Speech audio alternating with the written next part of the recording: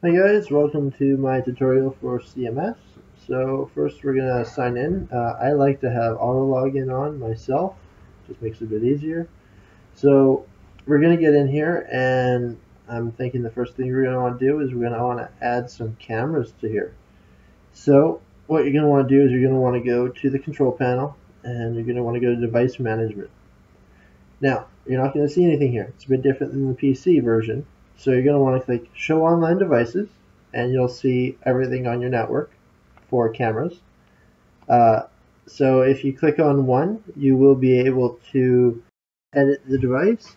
You have the ability to change its IP address, the subnet mask, and of course the port.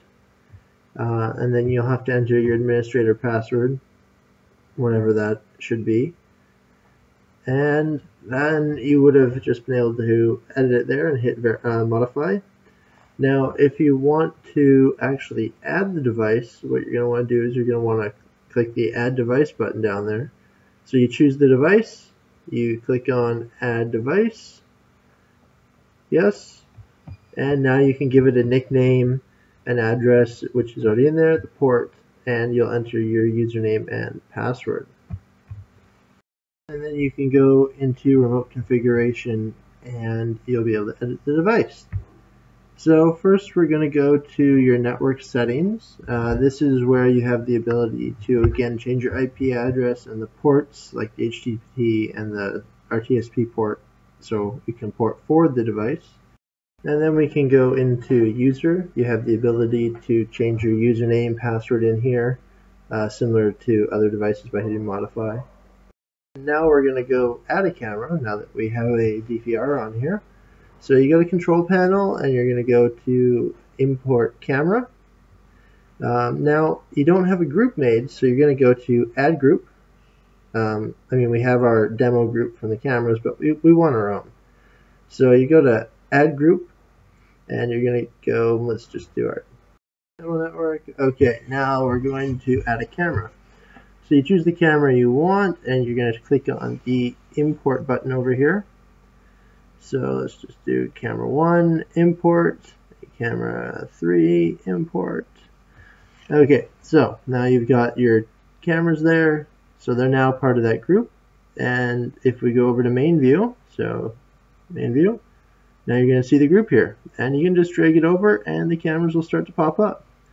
And that's how you add the cameras to the CMS software. And now you can go to playback and you will also see that we have the group there as well. But a small difference is you can't drag it and drop. You actually have to expand on the camera and then you can import one camera at a time. So there we go. Now the camera is imported. You also have the ability at the bottom, you can choose your time frame that you want to view it at. So whatever time of day. It'll show you every instance of an event on motion detection. Continuous, of course, be just a single bar. As well, if you want to make it one big screen, you can do that as well down there at the bottom, or multi-screens. You also have the ability, if you want to do searches by event, you can do that as well. You can go into event search. That allows you to search your cameras and find the events.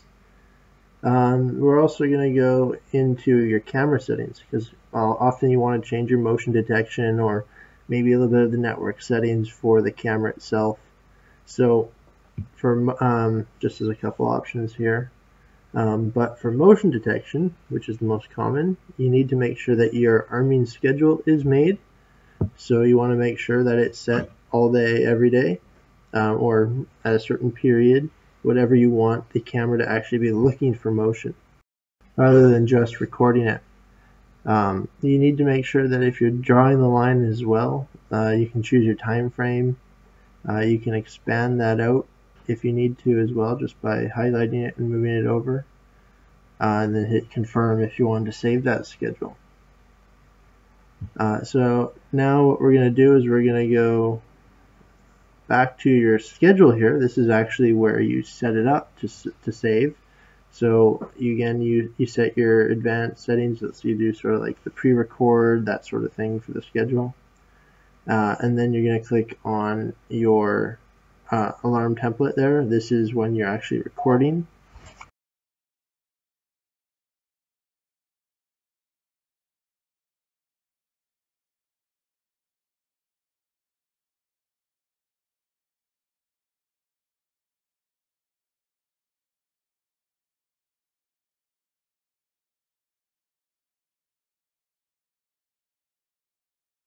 As you can see, this is continuous recording here in the blue. You can again choose sort of the pre-made templates if you only have certain times that you're wanting, or you're only wanting it when it alarms. You've got your custom where you can do things like your schedule or event. So you draw your schedule. Again, this is the continuous recording. Then you have the ability, if you wanted to, you can actually do multiples. So you can do things like, let's just put some more of the schedule here, then a little bit of event. So just motion detection is the event sort of idea. And then you've got by command, which means it's more